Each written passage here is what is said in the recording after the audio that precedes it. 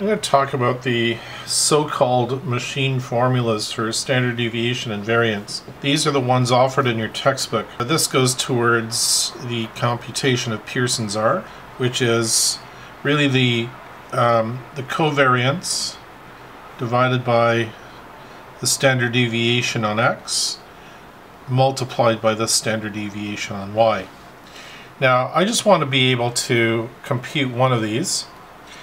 And if we know the formula for standard deviation on x, we just change x to y and we'll have the standard deviation on y. The one I give, and the one that was in chapter 2 of the book, was the standard deviation, which was given as the sum of the squares. If you recall, it's the x, the ith data point, subtract the mean, all squared. And this is divided by the data. This should be mu, right? The population mean is mu, and there's of course mu of x, and of course there's mu of y. For this particular thing, it doesn't matter. We're going to get rid of this variable anyway.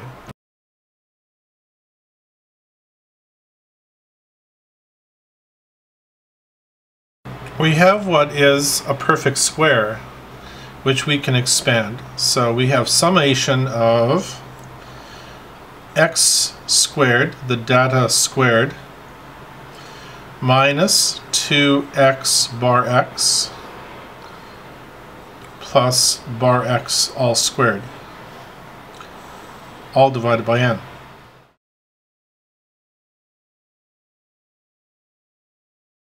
We can now distribute the summation across.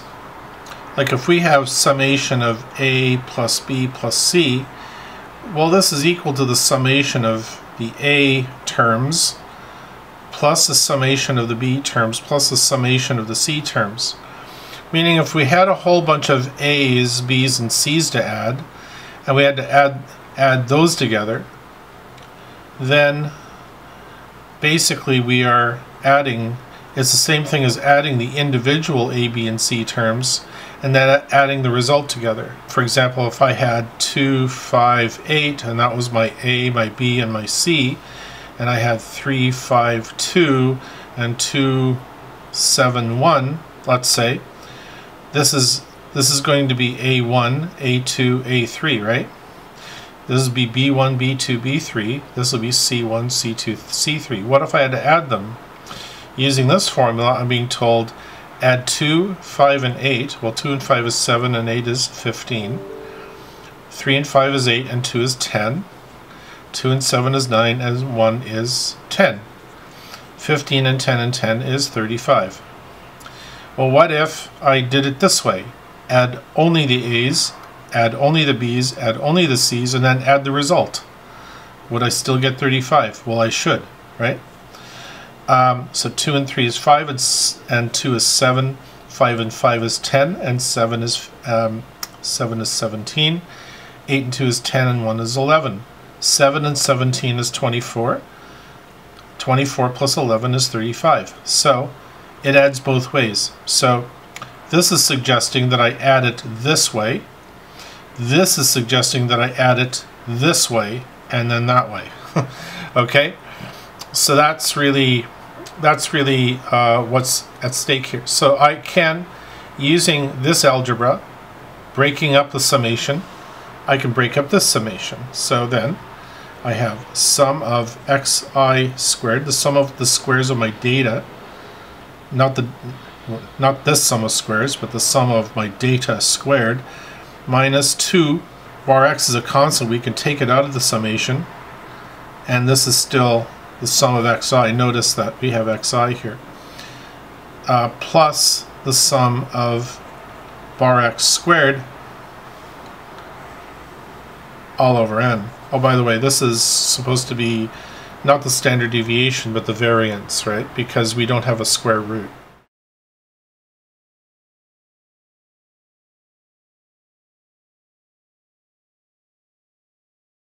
So I took out the bar x out of the summation here. I could have said summation 2x bar x, but because 2 is a constant and bar x is a constant, it's like I said, 6 plus 9 plus 12.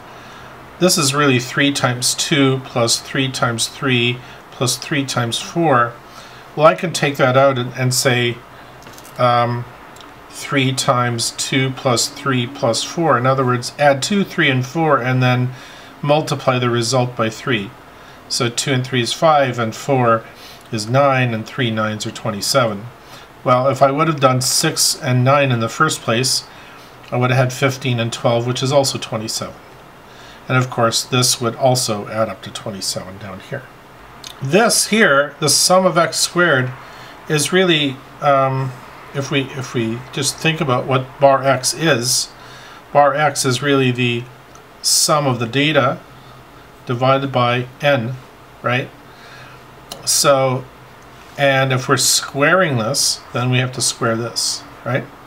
So that's what we're going to do here to this one. So then we, as a result, have sum of xi squared minus 2 bar x. If we have bar x equals sum of x over n, then the sum of x is equal to n bar x, right? These are the same. I can actually use this. I mean, this, what I had here before was correct, but the thinking I prefer to use is this one. But I shouldn't be squaring both, so I just leave them as they are. And so instead of squaring, I'll just show you the equation. Is the sum of your data divided by n, the size of your data. And so if we bring n over to this side, we have n times the average equals the sum of x. Now, of course, this occurs n times 2. Even the squares occur n times. So this is really nothing more than n bar x all squared. Divide the whole thing by n, like before. Let's break this up. So now we have bar xi squared over n minus, oh sorry, I forgot this, 2, I forgot the sum of my data. Okay, so 2 bar x, sum of xi over n minus, plus, sorry, n bar x squared over n, because everything is divided by n. And notice that we have a cancellation. Also, this here, bar x, sum of xi over n, isn't that just bar x? Isn't that just the average? The sum of all your data divided by the size of your data? Sure, that's another bar x. So here we have sum of x I squared over n minus 2 bar x all squared. So it's just bar x times another bar x, which is kind of interesting, plus bar x squared. And notice now we can do a subtraction. Negative 2 bar x squared plus bar x squared, well, that's just bar x, isn't it? So, sorry, bar x squared without the 2. So here we have sum of x squared over n minus just bar x squared. And of course we can use this. Now it's safe to say if we have bar x equals sum of x over n, then if we square the thing, then we can square this thing. Okay, so then in the next step we have equals sum of xi squared over n, the sum of your data. Basically an average is not really the average squared because n is not squared. And now we find a common denominator. So we're going from here, we have the sum of our data squared divided by n, and we subtract the x squared, and that's because of the result of this. So sum of x squared is like bar x squared equals sum of x divided by n, but if we square this side, we square this side. Sorry, I don't want to interfere with the other numbers here. So it's the sum of x squared over n squared, and now we're finding a common denominator, and that means that we gotta multiply this by n over n, and then the denominators are fine. Let's just work across. So then we end up with n sum of xi squared over n squared, and then we're subtracting, because everything is now over n squared, the sum of xi squared. Notice that this is the sum of the squares of the data points themselves, and this is the square of the sum. Okay, you take your data points, add them all up, and then square the result. These two will be different numbers. Okay, so now, so as a result, we're saying that basically the variance on x is equal to n times the sum of the let's leave out the I subscript. N times the sum of your data minus the square of the sum of your data. The standard deviation then on x is really the square root of that whole thing. So it's n sum of x squared minus sum of x, the square of the sum, divided by n squared. So that's the standard deviation on x, and we can also make with the standard deviation on y. I forgot to multiply that first sum by n, so we have n sum of y squared minus sum of y whole squared, the sum of the squares minus the square of the sum, over n squared.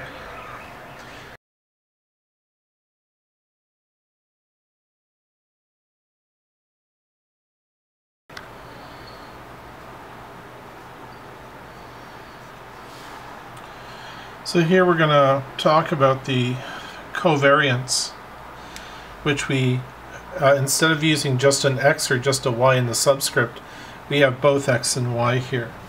And this is often given as the summation of the variation on x times the variation on y. Y minus bar y. And notice nothing is squared here.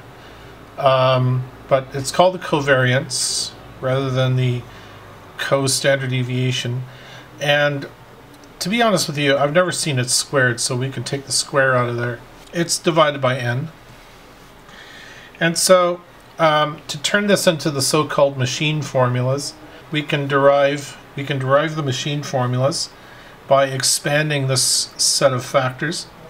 So this is like saying the sum of x times y using FOIL minus bar x y minus x bar y plus bar x bar y. So it's the sum of all that, all divided by n. Let's break up the sum the way we did in this step over here, using the sensibility that the sum of a, b, and c added together is the separate sums of the sets of numbers a, b, and c.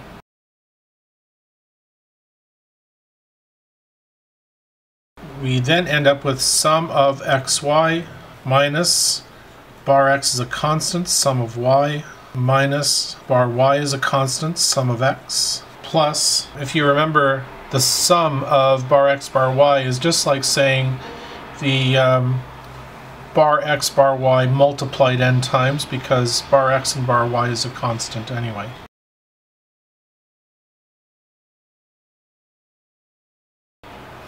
And this is all divided by n. Okay. So then we can now break up the summation.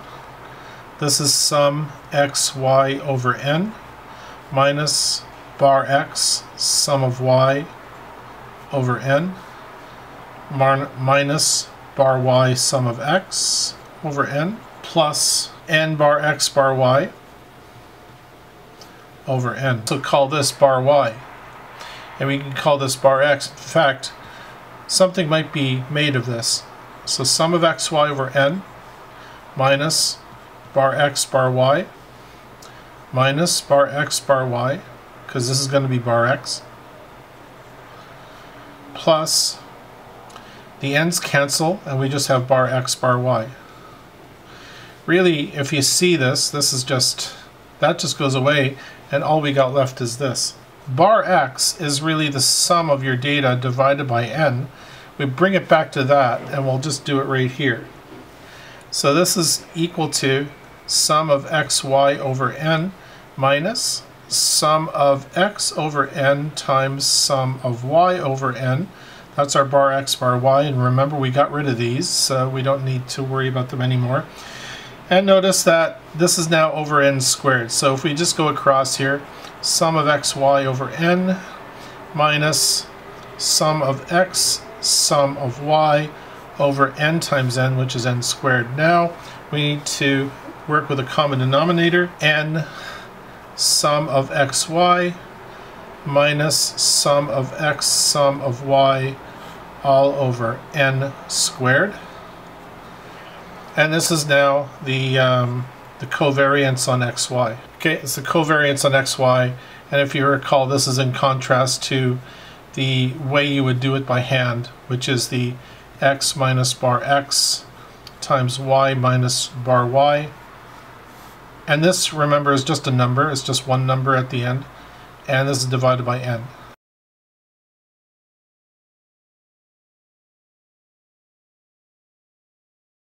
A calculator or a computer would do it this way using less memory. This actually takes less memory for a computer to do, whereas for a human, dividing one number times one other number is usually the easier thing. But it turns out that this takes a bigger table.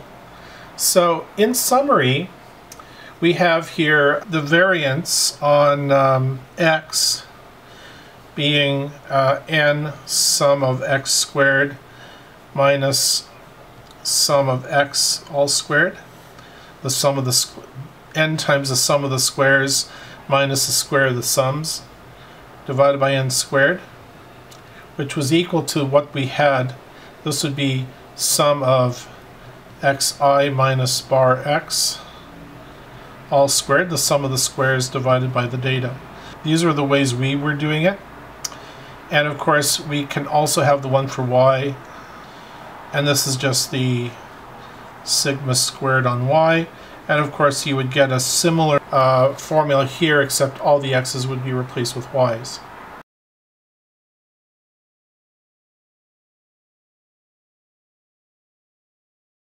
Let's say we have some data, x1, x2, x3, x4. We'll make these into friendly numbers. These are not going to be very difficult numbers.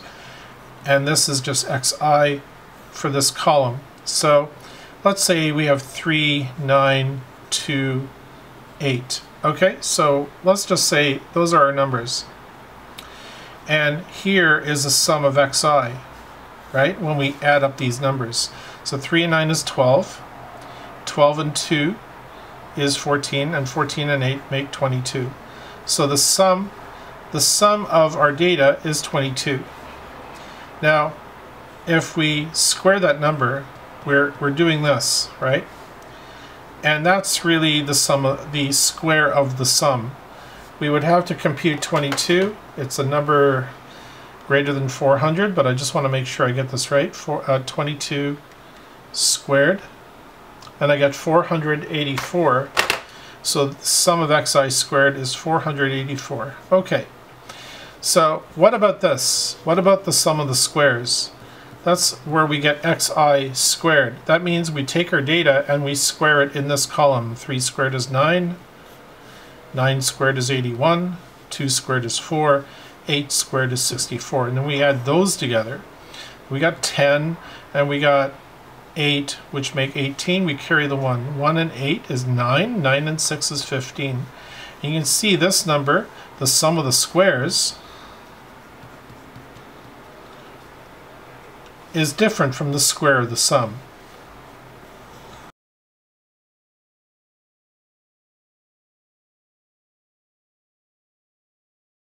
we have a problem here that a farmer wants to determine whether there's a relationship between the mean temperature during the growing season and the size of his wheat crop.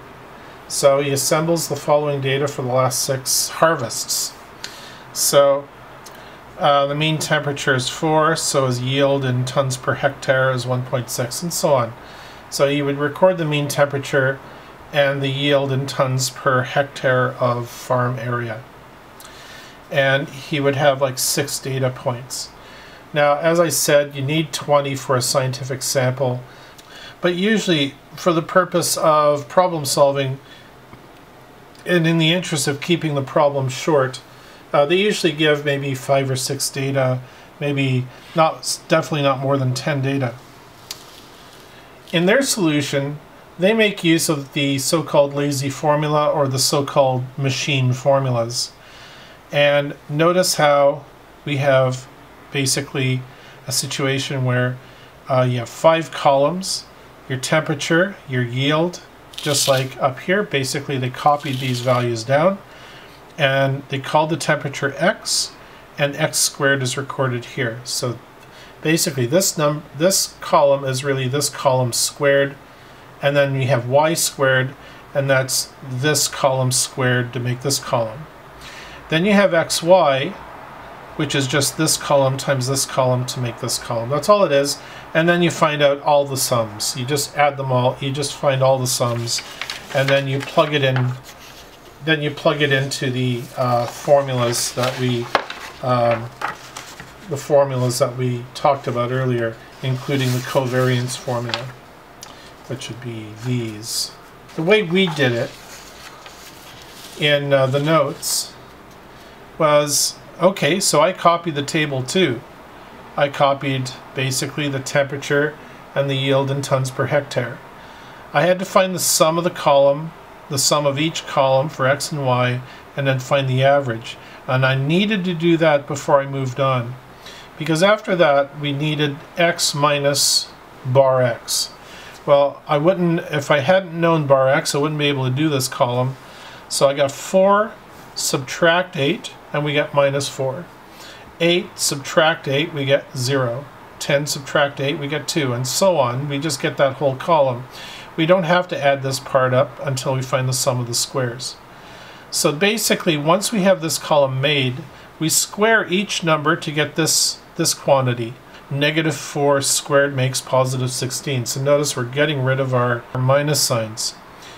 Adding this up isn't too exciting because you'll get a number either 0 or close to 0 if you recall. But if we square the numbers, we get rid of the minus sign.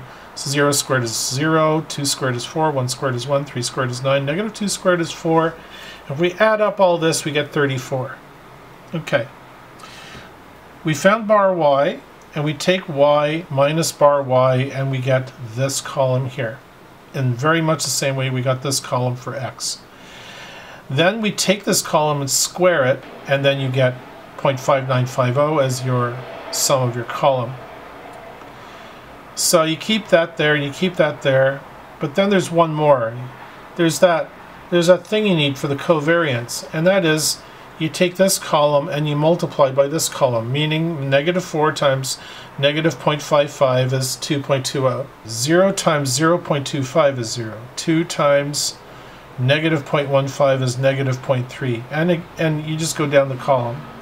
This time you don't square anything, and you generally tend to get a number that is not 0, and in this case we got 2.10. So with these sums, you take this sum, you divide by n, and you get your standard deviation, sorry, not your standard deviation on x, your variance on x. You take your square root for the standard deviation, and similarly you take this sum, you divide by n, and that's your variance on y for that sum of squares. And for this last column, you take this and divide by n, and you get your covariance. This divided by the square root of this times the square root of this. And yes, okay, so I end up with 0.4669, which according to Pearson's R is a moderate positive correlation.